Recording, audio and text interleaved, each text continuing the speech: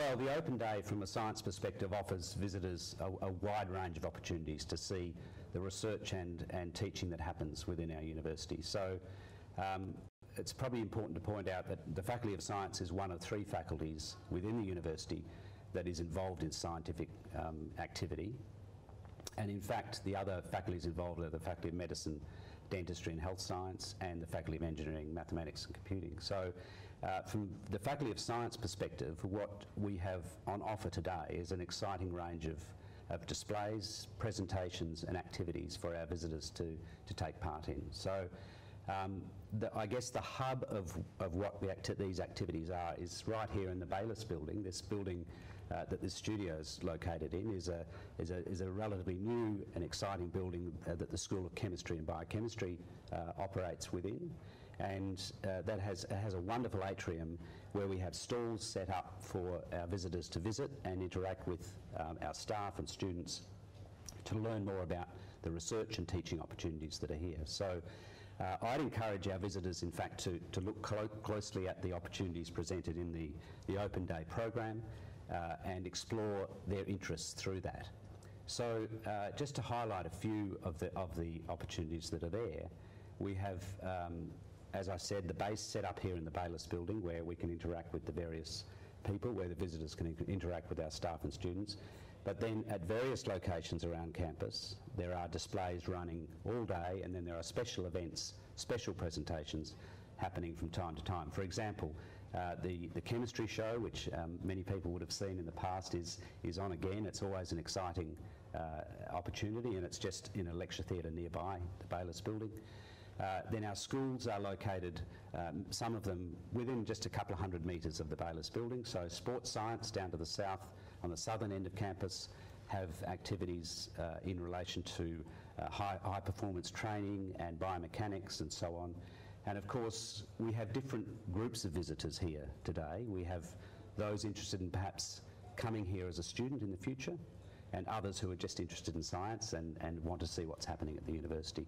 So all of these various school activities are available to both, and for those students who might want to come to the university, they'll be able to get advice around the courses they might want to choose. I'll just mention 1 or 2 other locations. So sports science, I've said, just across the river from the Bayliss building is the School of Anatomy, Physiology and Human Biology. And so, as that name suggests, there are opportunities there to look at the Anatomical Science Museum, some physiology activities and so on. And then a bit further north towards the top end of campus near Stirling Highway, we have our schools of Earth and Environment. So in displays around biology, everything you wanted to know about rocks, meteorites, fossils, it's all there to be seen in the School of Earth and Environment.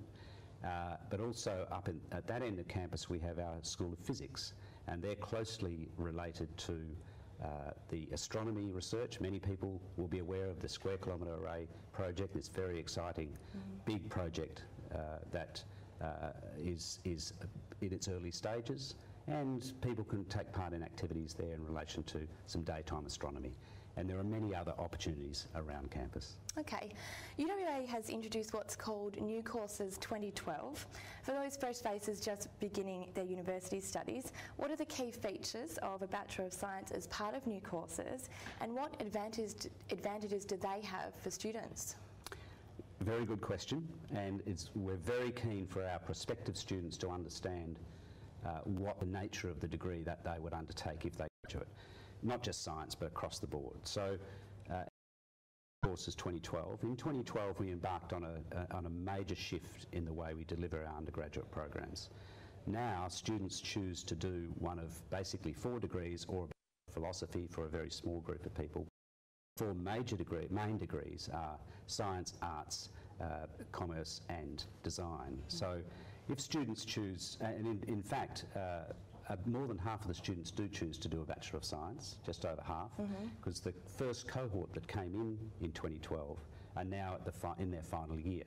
And so we've seen the choices that people have made. And choice is a very important word in this context. What our new courses provide students with is an opportunity to basically construct their own degree. Now, most students will come in with a broad area of interest, and in the past, if you chose to do science, that's pretty much what you did, science. Now, if you come in and choose to do science, you can actually blend that with areas outside of your discipline. Now, that's actually required for all students, regardless of their degree that they choose. They have to take a selection of units at 1/6 of the total units they do, and they're referred to as broadening units, outside their science or whatever their discipline is. But more than that, a student studying science, let's say they're majoring in physics, they can actually choose to do a second major either in science or catered for in their major, but in addition they have a broader background, and so we expect our graduates will have more generic skills, they have a focus on research methodology. And so when they have finished their undergraduate degree, what are their options at a postgraduate level here at UWA? Okay, so one of the key changes that came with our new course structure is that those professional degrees that people would be familiar with, such as medicine, dentistry, engineering, professional degrees, as a postgraduate activity. So these are all available, and students can enter these postgraduate degrees with varying degrees of prerequisites, and so flexibility is still there for those students. But the other opportunity that new courses provide, in the other professional degrees, we anticipate that the majority of the students studying an undergraduate degree at UWA will then go on and study postgraduate, possibly professional degrees, but other opportunities in the postgraduate space. And it will be offered in 2015. Okay, so we have a total of almost 20 master's programs offered within the Faculty of Science, some of them in collaboration with other faculties. The key new ones that we would like to bring to people's attention: advanced study in a science discipline such as anatomy or physiology, and couple that with advanced study in population health. And so we bring together the two aspects of health science from a population level in terms of administration and policy development and so on, but we still couple that with advanced study in the discipline. And another very valuable feature, we believe, of this health science masters is the opportunity for students to do an industry practice. So students will be placed for a semester, if they choose to take that long, into an industry partner such as the Cancer Council or the Heart Foundation and so on.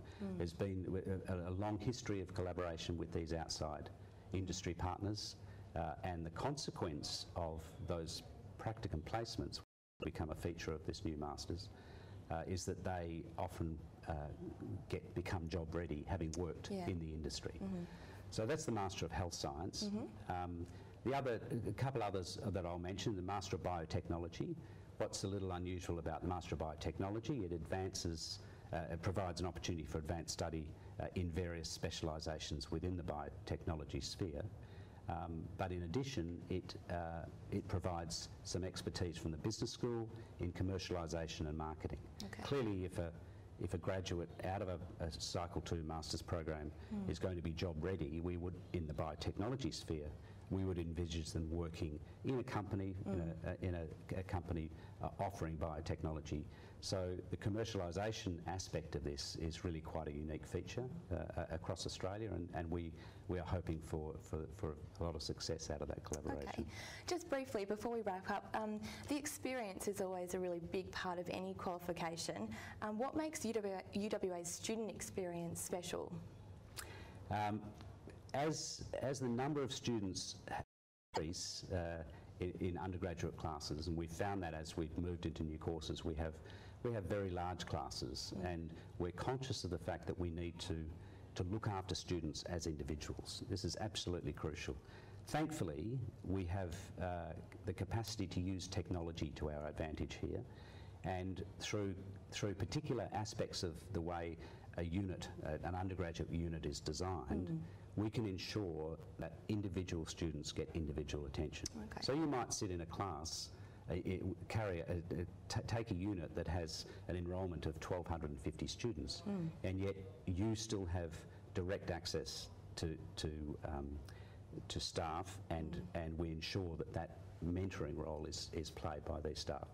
Now, in this space of student experience, the university has recently embarked on an ambitious initiative, the so-called Education Futures program, where we're focusing on ensuring that the student experience that come to UWA takes advantage of all the technology that is available, of adapting our curriculum and the way we teach to suit the opportunities that are there, and to suit indeed the way that students in 2014 and beyond want to learn. They don't want to necessarily learn the way I learned, and even people 5 years ago or 10 years ago learned. Flexibility in getting access to the material they need to understand is much greater than it's ever been, and so we need to take advantage of those opportunities in flexible delivery of our classes, and make it as not necessarily easy, but as beneficial as possible to our students to enjoy that.